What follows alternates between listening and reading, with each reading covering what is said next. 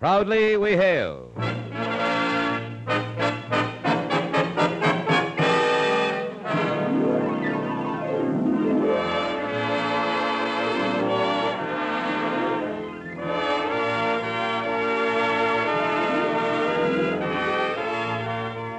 From New York City, where the American stage begins, here is another program with a cast of outstanding players.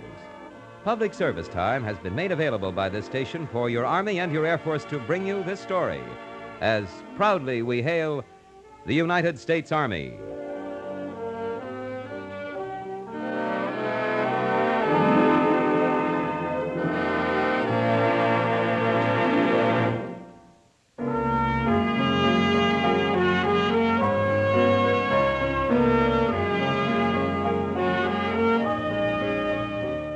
Our story is entitled Indestructible Sergeant.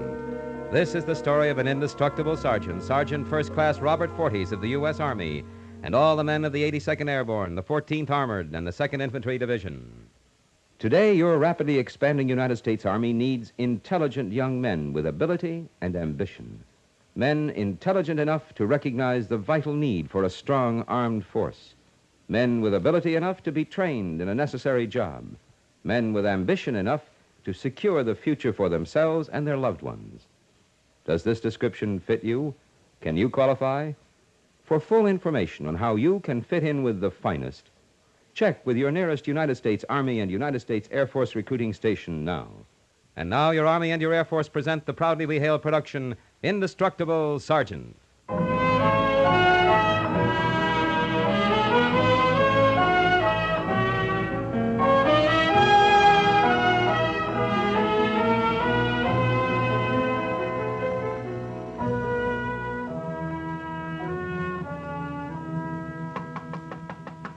Come in. Miss Foley? Yes, Well, I'm Sergeant Forties, the ROTC instructor here. Sergeant Forties. Yeah. Are you sure? The principal said you were running some kind of a qualifications survey on teachers and staff. If you aren't the one... Oh, yes, I'm the one doing it, but... Well, please sit down, Sergeant. Yeah, thank you. Well, now, in your case, Sergeant, I'm not quite sure how to begin. I see now that I do have your card here, but... What's the matter? The questions pretty personal? No, not too personal. The thing is, the survey's supposed to cover professional training and experience of a sample group of high school teachers from all over the state, but... But you're the first ROTC instructor I've met, and I'm not sure these standard Well, Miss questions... Foley, in the Army, one way or another, I've probably filled out enough forms to paper this room. Why don't we just try seeing how it goes? Well, I suppose that's all we can do. Now, by this card, your name is Robert Forties. That's right. Forties. That's right. Sergeant First Class, United States Army, on detached service. Age 30, married, one child. Oh, dear, now we get to it. Subject taught. Would that be basic military training? Yeah, that's probably close enough. And then it's first studies, degrees, extension work. Well, I'm afraid you'll have to count me out on the degrees. I was 17 when I went up to Canada to enlist, and I haven't rightly had time to catch up since. 17? Mm-hmm. You mean you started out with the Canadian Army before we even got into World War II? The British. They were recruiting there, and I was finally shipped out to the 8th Army Airborne Brigade. You saw combat with the British? Well, pretty hard not to with the 8th. Tobruk, El Alamein. Anyway, I don't think you need that, Miss Foley. I'm supposed to put down your different teachers and all the places where you... My teachers? Lieutenant Brister? Corporal McKay? Or was it Rommel? No, probably Jamie. Lance Corporal Jamie McKay.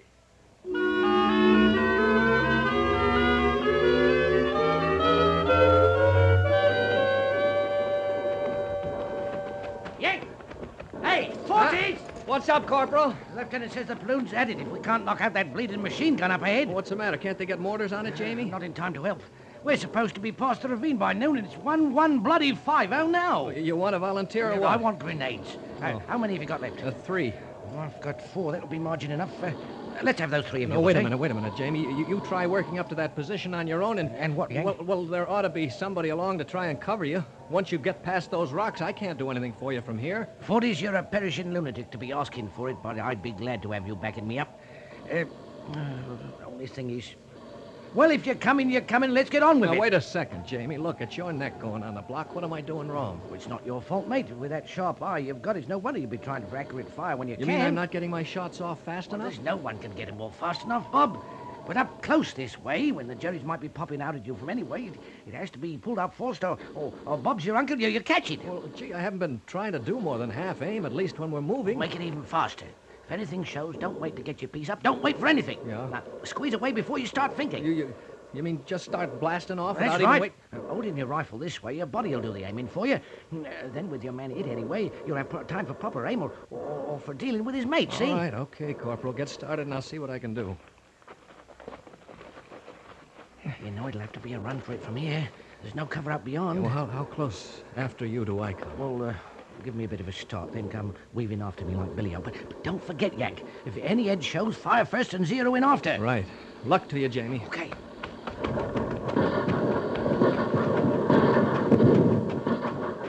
Yank! We got him! Oh, sweet going, Jamie. Sweet going. Up the eighth! Come on, you perishing, bleeding beauties! We're moving up!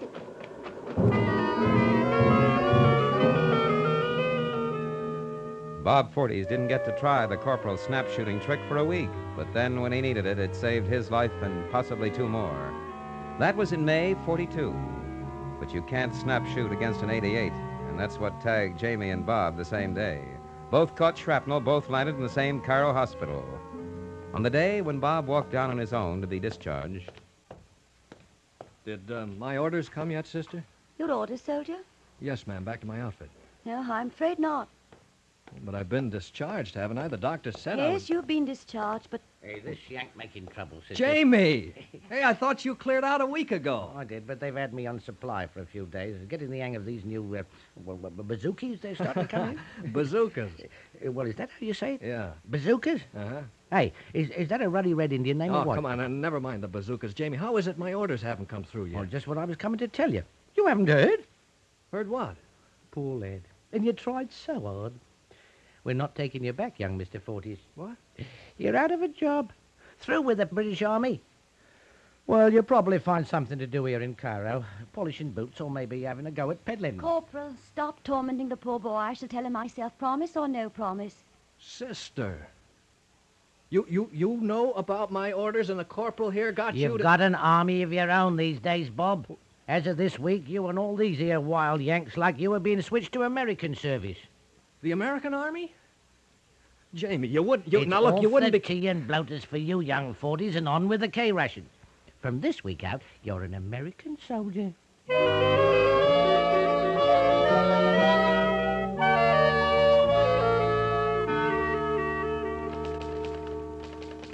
Now, I have that about your being transferred to the American Army, Sergeant.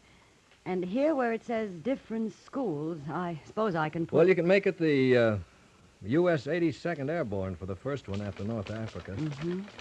Then in 45, I was reassigned to the 14th Armored. Oh, wait a minute, Sergeant. Yeah. Wasn't the 82nd Airborne dropped behind the lines in Normandy on D-Day? June 6, 1944, Miss Foley, if you couldn't get Bob Forties to confirm it for you. Those quiet apple orchards, fishing ports, and hedge-lined fields of Normandy had been locked up inside Hitler's fortress Europe and marked out of bounds for free men. But the young American soldiers from Kansas City, Louisville, and Bridgeport, who went in along with the British and the Free French that morning, the youngsters from 1,000 towns and farms, they didn't always believe in signs. That day, they cracked Hitler's fortress Europe wide open and for keeps. And one of the first paratroopers of the 82nd who bailed out into the roaring slipstream in those early hours was chunky young Bob Forties. Hey, Leo? That you, Leo? No, it's 40s. Who's that, Lou Myers? Yeah. Yeah, that's right. Hey, you know, Bob, I thought for a minute there you were Leo Dombrowski. Yeah. Gee. Hey, they sure tossed us out wide. Make contact with the lieutenant yet? Hey, look, Sergeant, all my life I've been hearing about these beautiful French babes. Here we finally get to France, and what's on your mind? Officers. All right, come on, Lou. Cut out the clown. Okay. No contact with anybody. Babes, lieutenants, or the Krauts. Yeah. By my compass, Rid North ought to split that apple tree over there, huh? We were dropped south of the Assembly Point Road. All right, let's get over there and do some linking up. Okay. Which way do we head after we form on the road? West. St. Marie de Glace is about a mile over. Yeah? What goes when we get there? Well, we take and hold, that's all I know. What if the Krauts have armor on the road? Well, we deal with it and keep on for the village. We deal with it? Sure, they're starting now. That's some of our stuff out in the road. Yeah, Bob. That is our stuff. By the way it sounds... Well, this is 1 year you get your 4th of July a month ahead of time, Lou. Come on, let's get up to that road. Bob Forties and the men of the 82nd Airborne wrote their own passports to France that day and made them good against all the murderous firepower Hitler's crack units tried to throw at them. Within weeks, in the center and the south, the once arrogant Nazi legions were being driven back toward the west wall of Germany itself. To the north, though, in the lowlands of Holland, stubborn fighting still lay ahead for the 82nd. Bob Forties picked up some more shrapnel in Normandy, this time in his right arm, but he made a fast recovery and was dispatched on his second combat jump in September 44. Okay, all you guys. We're over the tulip country. Start checking up. Bob, Yeah, Skip, what is it? look, this is my first combat drop coming up, but they say you jumped into Normandy on D-Day. Was it pretty rough? Not the jump. Well, after you got down? Yeah, for a while. And you figure it'll be rough down at this bridge we're trying for? Well, I'll tell you one way to guarantee it, Skip. Hit down there hungry and don't have time to break out rations. You can think about eating now. Come on, get a couple of those sandwiches down. I'm telling you, you're going to be hungry as a wolf before tonight if you don't. Gee, all I've been concentrating on is those first couple of minutes when we hit whatever's down there. Here you are, figuring I'm going to be right along with you, griping for chow tonight. Well, there's no way you can do your fighting up here, Skip. Let's see now. Yeah, these look like a beef and a ham. All right, take your pick. A couple of minutes ago, I couldn't figure on anything. Beef or ham, Skip? Make up your mind. Guess maybe I'll try the beef. All right. And thanks, Bob. I think I'll be okay now. With just one sandwich? Just one guy next to me who's been through this before. Okay, we're running in. Action stations and hook up. Action stations. Okay, Bob. See you in chow line tonight. Okay, she's open. Chin's in and go as you're tapped. Askenbach. Yo! O'Connor. Cody. Bowman.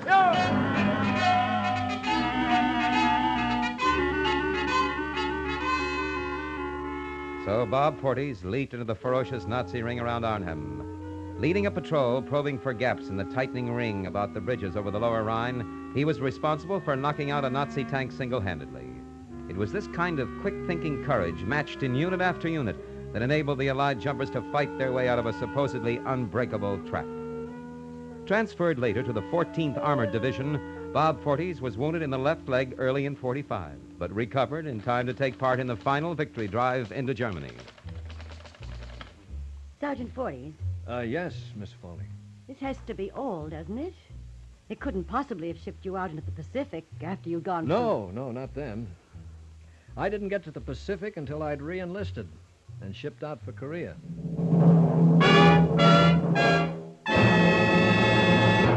You are listening to the Proudly We Hail production Indestructible Sergeant. Our story will continue in just a moment after this important message. Young man, let's talk about your future and America's future. They're important to each other, you know. Today, your United States Army is charged with a vital responsibility. You need only to glance at your local newspaper to realize how vital. And to meet this responsibility, the Army is rapidly expanding its forces. They have a job for you, a job that must be done by men of courage.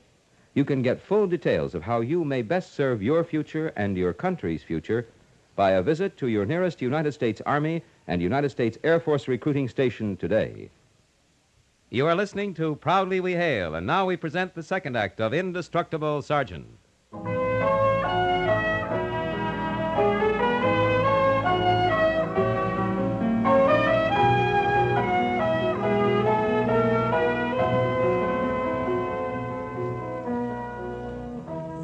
Forties, I know I shouldn't be asking you all this, but since we've No, started... go ahead, Miss Foley. As I said before, if you've got your survey form to fill out, let's try to get through the questions. You say you re-enlisted in the Army in 47. That's right, New Year's Day, 47. I was assigned to the Airborne School at Fort Benning as an instructor. I guess I put in more than a year there. Good. That gives me an entry under previous teaching. Mm-hmm. Were you instructing in parachute jumping? Jumping, weapons, field problems. And you stayed in airborne service Until I was switched over to the 2nd Division at 49 and got into a heavy mortar company. The 2nd Infantry Division?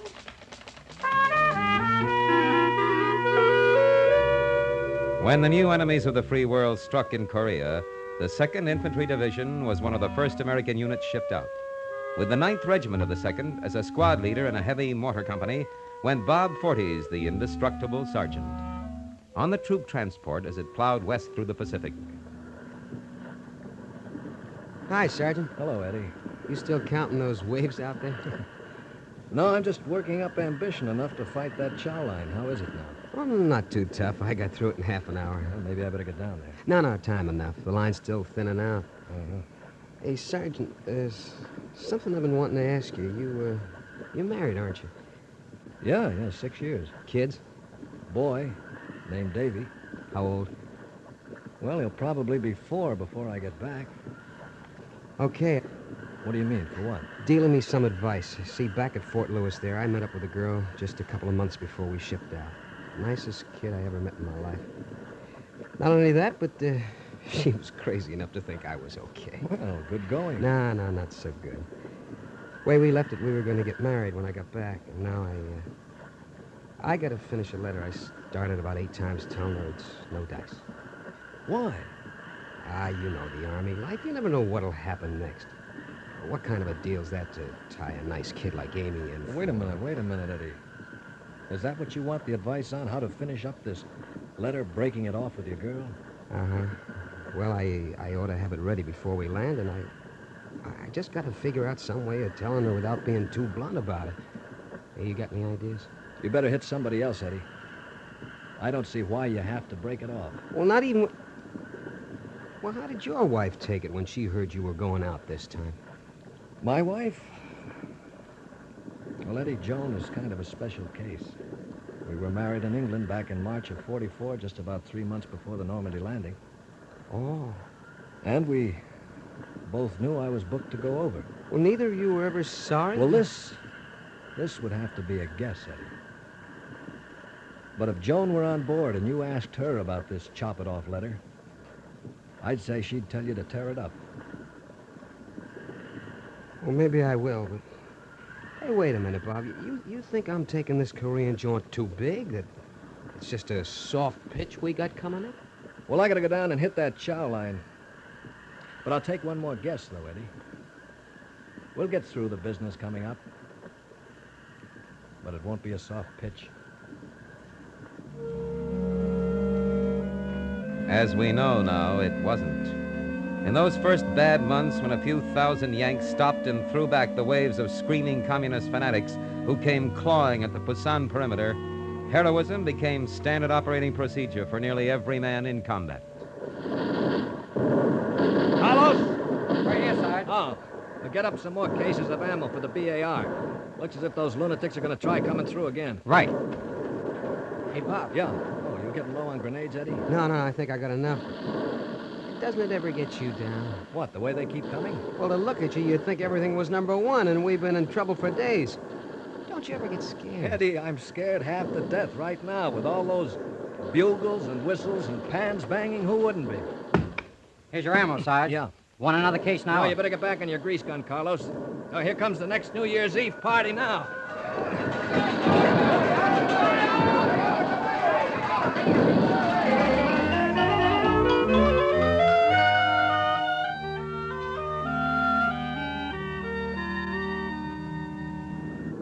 Hey, slow up a little, Carlos. The Jeep's barely doing 30, Sarge. Well, we're coming to that open stretch. Look, I've made the run before. The way to play it is keep barreling right through. You haven't been slowing up, you mean, while you've still got cover to make sure how it is out there? I'm telling you, it's losing time for nothing. And with the upgrade there, it's hard to get rolling again the way we ought to. All right. Play it your way if you think you know what you're doing. But once you get out there, boy, keep pushing it. Just relax, Sarge. I'm an old hot rod man. Okay, you're driving. See what I mean? Get yourself a good start, and you're halfway across. Yep, Carlos, yank her off the road and pull up. Well, what's with you, Sarge? Just because one of our flyboys has to come That picking. plane's not one of ours, Carlos. It's Russian built. Now pull up and die for it.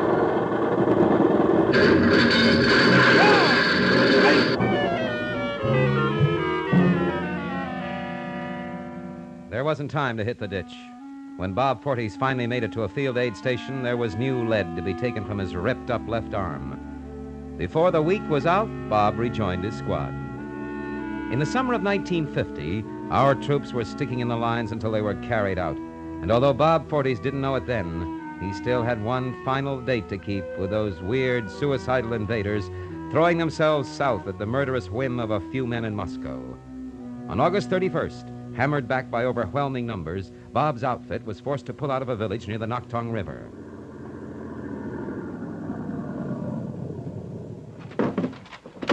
How's your squad, Sergeant? All here but 3 men, Lieutenant. They pretty bushed? Well, we've been in better shape, but most of them just caught about 3 hours sleep. We'll be okay. Be ready to move in 20 minutes. Lieutenant, we're not pulling back again. No. No, we're heading back to retake that village, Sergeant. And this time we're going to hang on to it. They retook it and did hang on for 3 days of 24-hour combat. On the evening of September 5th, Bob Forties and a single PFC were holding an outpost hill position against nearly 2 companies of North Koreans with a Browning automatic rifle and a couple of M45 submachine guns.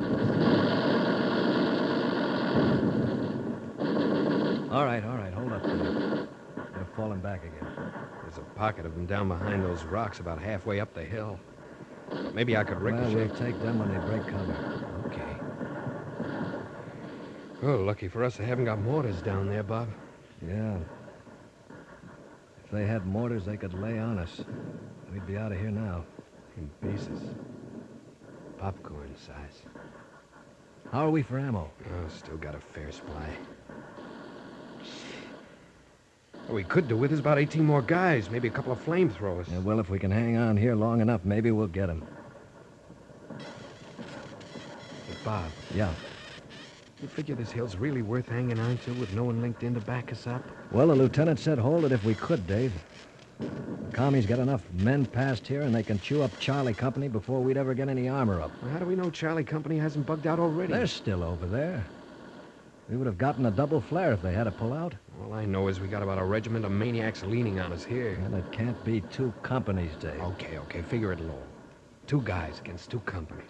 What kind of odds are those? I told you I'd cover you anytime you want to pull out, Dave. I'm sticking along with you. Hey, look down there by the brook. They're coming across again.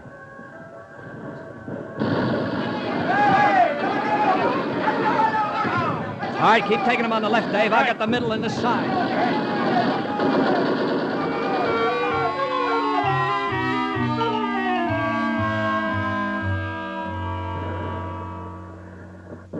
What do they do, Bob? Dope them up or what? Well, I've heard they call it brainwashing, Dave. Wash the brains right out and put in a time bomb that goes off when the top boys pull the switch. It's pretty fair laundry we're running right here. Yeah. Could do with a lot less customers, though. We got more clips for the other grease gun, Dave? Well, what about the BAR? Well, we've had it on ammo. Used up the final rounds this last time. Wait a minute, Bob. We're down the last 3 clips on the M45s. That won't be enough All right. So we'll have to fake it if they try another climbing party. Maybe they'll just send a squad up after the losses they've been taking. Well, look, Bob, with only a clip and a half for each grease Look, gun... Dave, they don't know that yet. And we'll get relief here if we hold on long enough. Let's have one of those... Hey, Bob. They're laying artillery on here. Yeah, it's worse than that, Dave.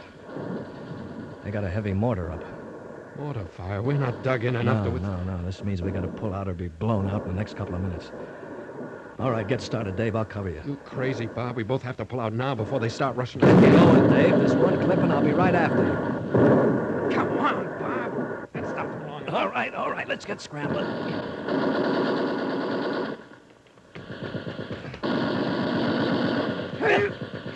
Dave! Let me down. Come on, let's get out of here. All right, you crazy murdering Reds. You've got your hill, but you're going to take one more clip along with it.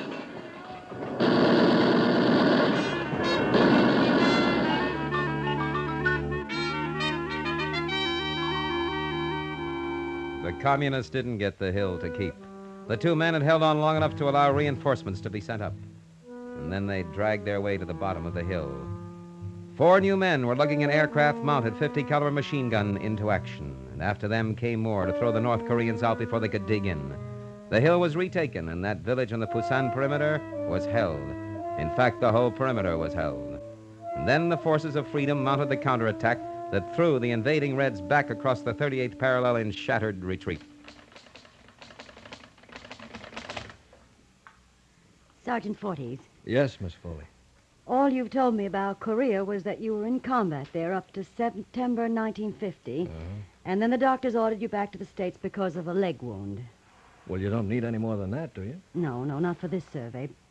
If you aren't qualified to help teach military training after being wounded in the action you've seen in North Africa, Normandy, Germany, and Korea... Miss Foley, I'm not qualified. You're not? Nobody's ever qualified all the way to teach a man all the soldiering he may have to know.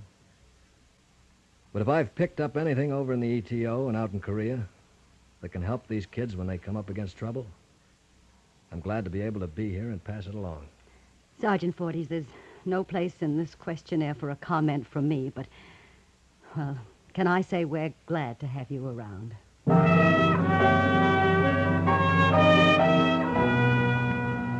Proudly we hail Sergeant First Class Robert Forties of the U.S. Army and all the men of the 82nd Airborne, the 14th Armored, and the 2nd Infantry Division.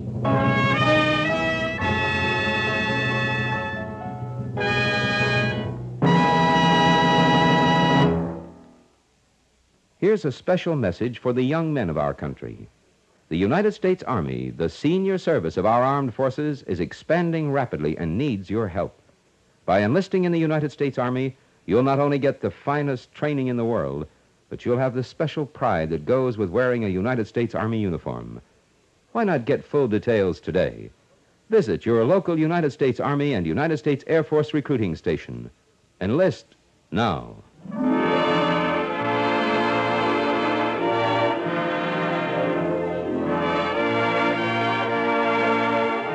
This has been another program on Proudly We Hail, presented transcribed in cooperation with this station. Proudly We Hail is produced by the Recruiting Publicity Center for the United States Army and United States Air Force Recruiting Service. This is Kenneth Banghart speaking and inviting you to tune in the same station next week for another interesting story on Proudly We Hail.